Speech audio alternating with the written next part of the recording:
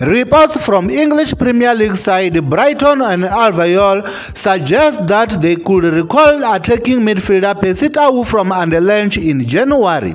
Welcome to Football Navigator, where you get all your latest sporting updates. The 26-year-old speedy attacking midfielder could spend the second half of the 2020-2021 season in the Premier League, according to reports in the UK. Percy's dream of playing in the English Premier League could soon become a reality at the start of the 2021. Percy is currently on loan at Belgian giants Anderlecht from Premier League side Brighton and ALBION, whom he joined in 2018. According to reports, Brighton have inserted a mid-season recall option on his loan contract at Anderlecht.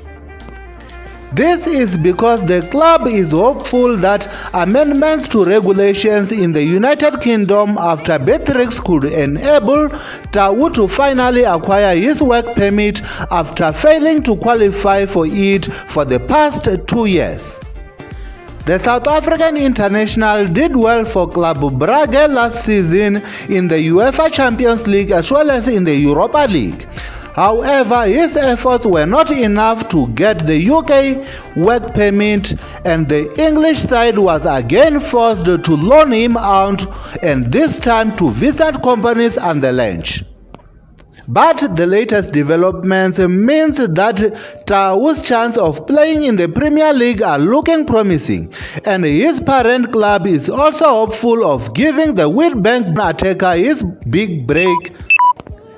If the move eventually happens, Percy will become the first Bafana player to play in the Premier League since Stephen Pienaar, who returned home following Sunderland's relegation to the Championship in 2017.